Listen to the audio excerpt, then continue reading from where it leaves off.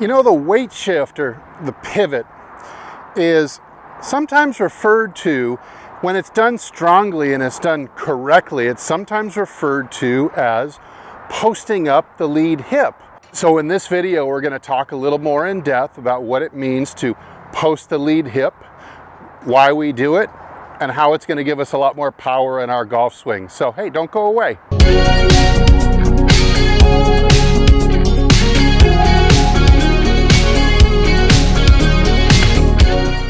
Hey, this is Steve from HitItLonger.com. I'm on a journey to hit it longer and straighter down the fairway. So if you're on a similar journey and you'd like to get a few more yards off the tee, maybe that you've lost somewhere, or you'd like to maybe hit a couple fairways, just be more solid from tee to green, then I invite you to join us. Hit the subscribe button, like this video at the end if you liked it, and leave a comment down below. So Hall of Fame golfer Billy Casper, you've probably heard that name before. Incredible swing. He's in my all-time top 10, and he used to describe the pivot as a shift hyphen turn. It was a shift turn to him.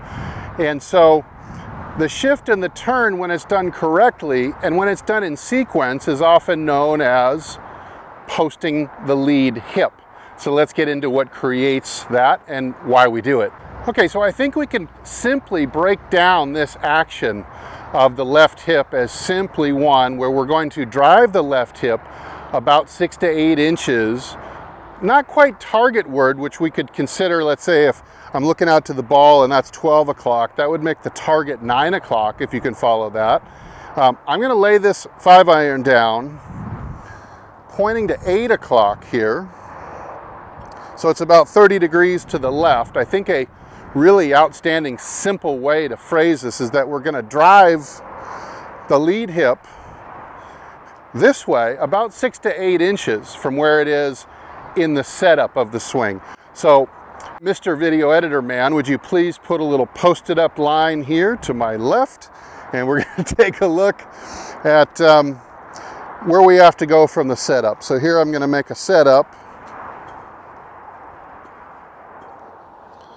Okay, so I'm set up here, and you can see that this line to my left is 6 to 8 inches outside my current left hip position. So now when I go into the backswing this way, this left hip is actually going to be orbiting kind of down and around my right hip, and it's actually going to move further away and wind around and move further away from that posted up line that we've got drawn here.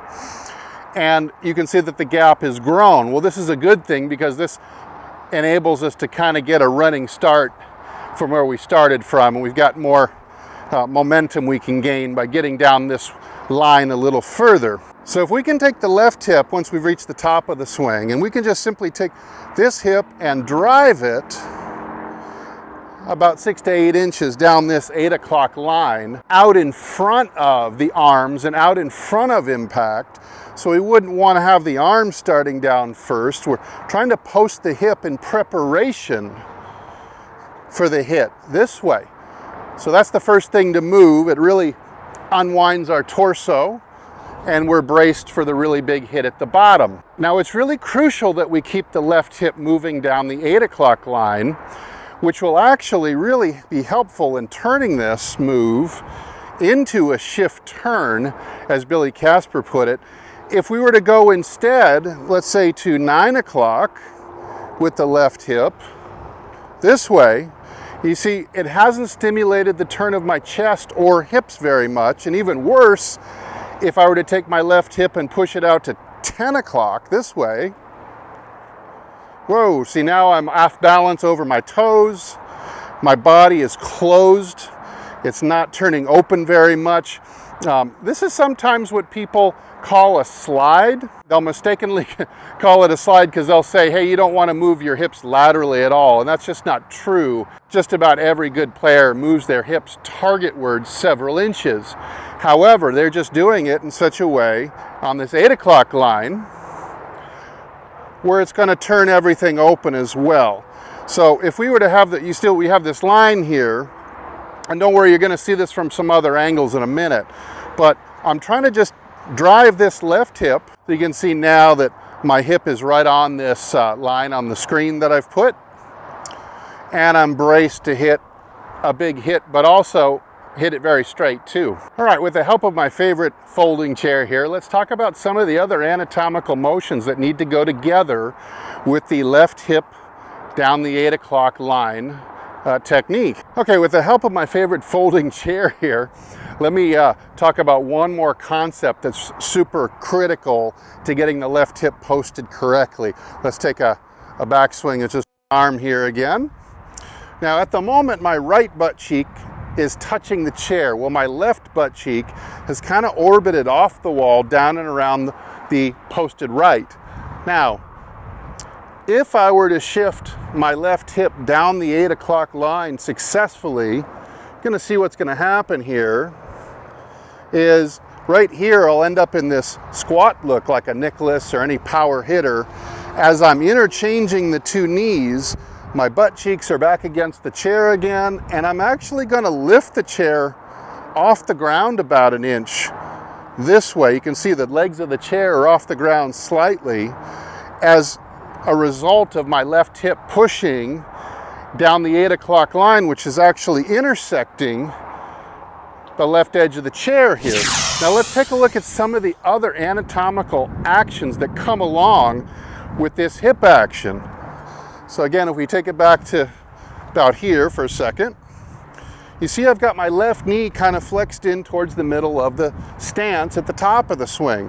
What I'm going to do here is I'm going to, at the knee, I'm going to draw that knee back into extension.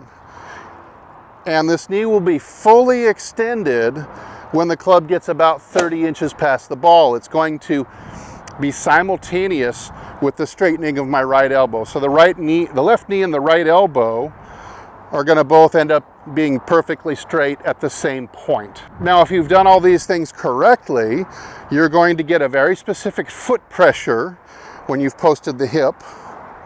And that is, you're going to, now see, I've unweighted the foot at the top of the swing. That's the state that I've got it in. I've rolled it in, lifted the heel off the ground. Now, I'm gonna set the heel back down, or almost stomp it back down again with some force.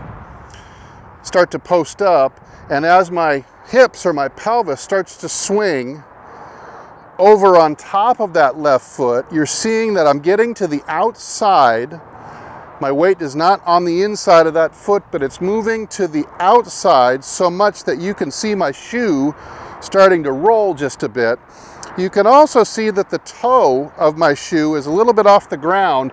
This is because the majority of my weight, or the center of my weight, is more in the heel.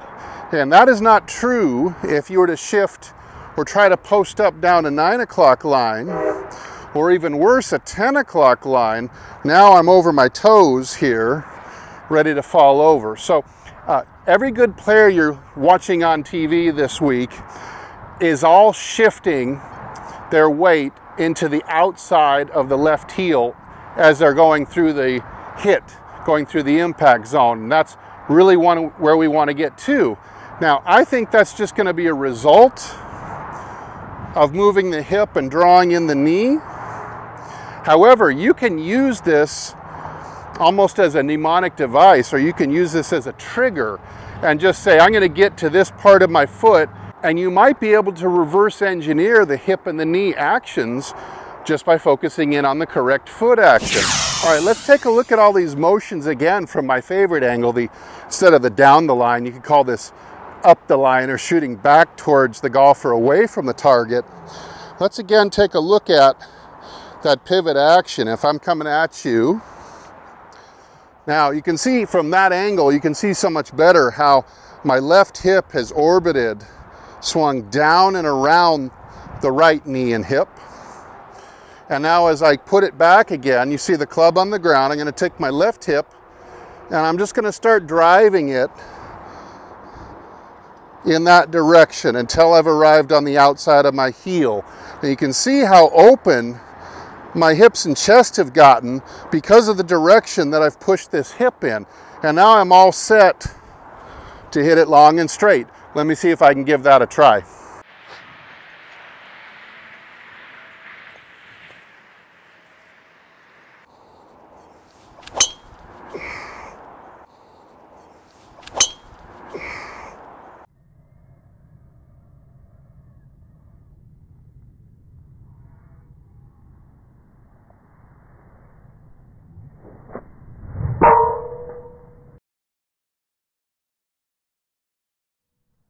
So you can see from the slow-mo treatment in that swing that I certainly returned the left butt cheek back to the wall and really hugged it all the way down, putting more pressure on it than where I started, and getting that hip outside the original starting line at setup by about 6 to 8 inches. Almost, you see, half of my pelvis. So it's like I'm taking my center of mass, which is right here just below my belly button, and I'm positioning it on top of the left foot or the left heel while I keep my head back between my feet, giving me the correct tilt to operate on as I turn through the hit. All right, so I'm going to drive the left hip down the 8 o'clock line and slightly lift up the chair.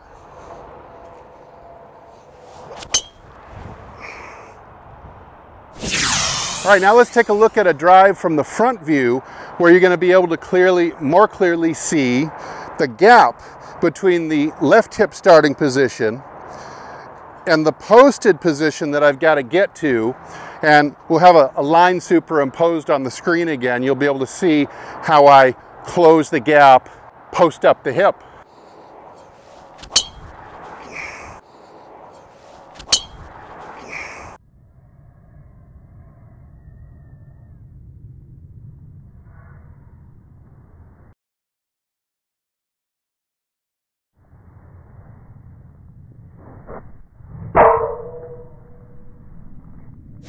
Now looking back at the replay in slow motion, you could see that I was easily able to close the gap compared to where I was at setup, that I had a good 6 to 8 inch bump laterally or straight, but not at the target directly as we saw in the other angle, that my left hip is definitely moving around to the left to the 8 o'clock line, and it's getting out in front early. So you're checking out that video in slow-mo, watch it a few times over and over again, you'll see that I get to that line, that posted up line, long before the club reaches the ball. And what that's doing for me, it's providing a brace to hit against. As I drive body weight, much more force than my actual body weight, I'm driving down into like trying to push a hole in the ground down through my left heel like this. The more braced I can get, the more I'm going to turn faster, and the more I'm going to be able to whip the club while staying in balance. So hey, I hope I was able to give you a little bit more clarity and insight into what it means, if you ever hear this term again, of posting up or posting up the lead hip. Okay, now let me give you a bonus tip that I hopefully is going to help you double the power of your post-up move and really give you a lot of additional power and club head speed, get the ball further down the fairway. We'll put the lines up again on the screen. You'll be able to see it set up that I'm 6 or 8 inches short of the line to get to. Now what would happen if I could increase in the backswing like this, and actually do the reverse and post up my right hip the same way I'm going to be posting up my left hip in the downswing? Well, all of a sudden, I'm like a foot off of this line to get to, and now I can really get running at it that way. Claw myself over using the big muscles of the inside of the thigh, the muscles in the glutes on the right-hand side. Watch this again. I'm increasing the gap and crashing into it, coming through. So now I'm going to make a swing for you. We're going to take a look at it in slow-mo, and you're going to see how I will actually, I'll start at 6, 7, 8 inches away, but my left hip is actually going to end up over a foot away from the line to get to at the top of the swing.